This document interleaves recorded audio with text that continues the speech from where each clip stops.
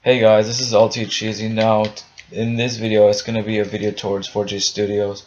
What happened was I came across a bug where it deleted part of my world, and I had all of this filled up.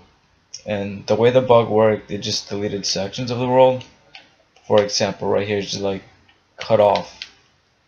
Similar right here, I had this stuff filled in, and it cut off. You could still see the lighting glitches. I don't know how this happened. I loaded up my world one day because I was using cloud storage, but then I switched to my hard drive space. And on the Xbox One, Microsoft support or contact support told me that your hard drive space and your cloud save are always the same.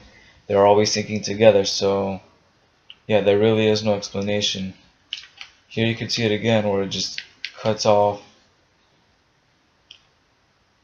Same with over here. I did not overwrite world edges. I did not put that option when I loaded the map, and for some reason it got deleted.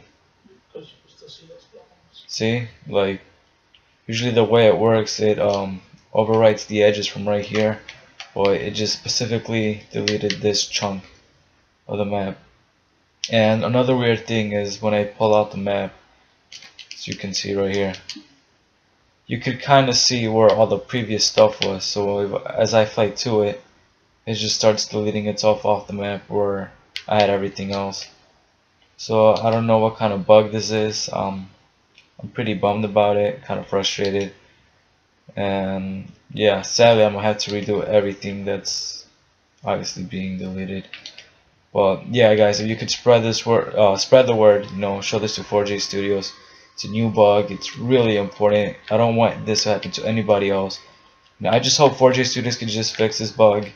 If they do not have it on the new update, then hopefully they can fix it for the next. But yeah, guys, spread this video. Share it with your friends. And if you guys know any solutions, let me know, because I've tried nearly everything, and I can't access my cloud storage on my Xbox. That's not an option.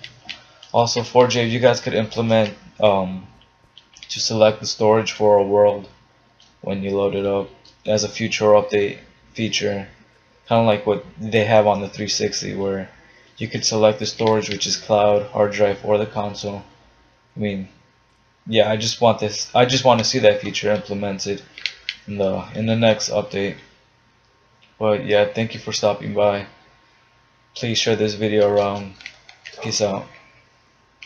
And one more thing to my subscribers: if I don't upload in a few days, it's probably because I'm gonna have to be fixing this and having to rebuild it. So yeah, sorry guys, but I will upload at least twice a week for you guys. Hopefully you guys don't mind.